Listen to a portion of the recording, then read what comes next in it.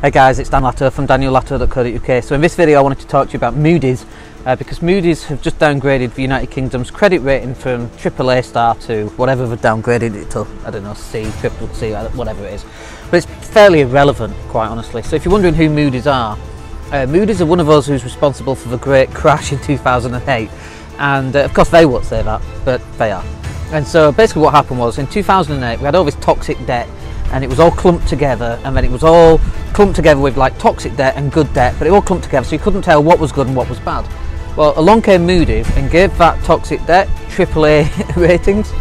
So there's a really good film whose name escapes me, and it's on Netflix, but go find it. It's about the crash of 2007-2008.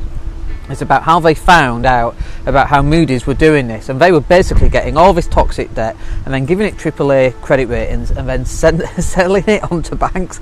Then banks bought it because it was cheap, thinking they were getting AAA credit rating stuff, and then obviously it turned out not to be AAA at all. It was just really toxic. So this is the same Moodys who've now come along and said that the UK is not AAA.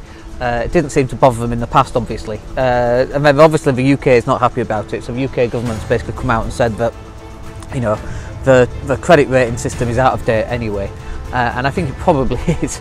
You can just make up any old stuff, can't you? Frankly, it sounds like exactly what Moodys did. The question, as always, is how's that going to impact us? How does that change us? And I don't think it does necessarily, quite frankly. I don't know how relevant a AAA credit rating is these days. I mean, it didn't make any difference in 2007, 2008, you know, apart from it gave people an ability to trust the credit rating system. That all then disappeared in 2007, 2008 because they lied and they cheated. And by the way, they've only just admitted this, and they came out and admitted it and basically said, you know, it wouldn't have made a difference anyway. Oh no, of course it wouldn't. Selling toxic debt at AAA ratings, that wouldn't have made any difference if people actually knew what they were buying. It was just bonkers, absolutely bonkers. And again, this is people in power continually telling us what we should be thinking, because the last thing that they want is for us to be thinking about stuff on our own. So, are Moodys relevant anymore?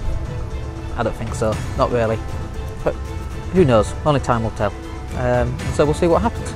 Alright, I just wanted you to understand what was happening with the AAA credit rating, and about how Moodys particularly, you know, have a big reputational, got a big company with a big reputation, and yet it's just liars again, like JP Morgan and the Bitcoin stuff, like the Bank of England, like the government, you know.